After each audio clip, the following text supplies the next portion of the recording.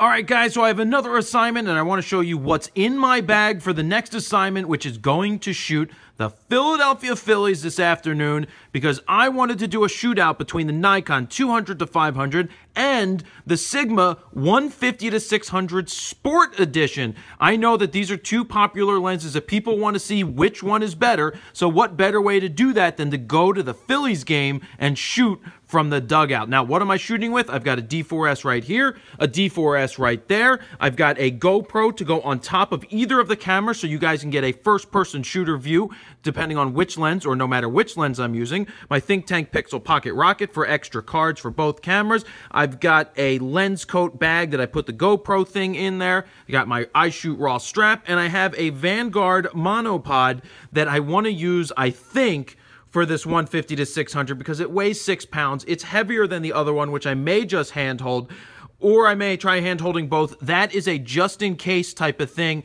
and I may even add a second monopod because maybe I want them both on it. But here's the thinking.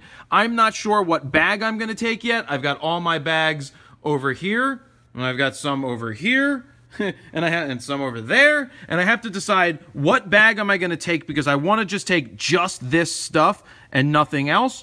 But the point is, I'm going to shoot the Phillies game, and I'm going to try to shoot the pretty similar things with both lenses, and that is pretty much it. Which lens do you think is going to be better? If you had your choice between the Nikon or the Sigma Sport 150-600, which one would you take? Let me know down in the comments, and at some point we'll have a video out with all of the photos. All right, see ya.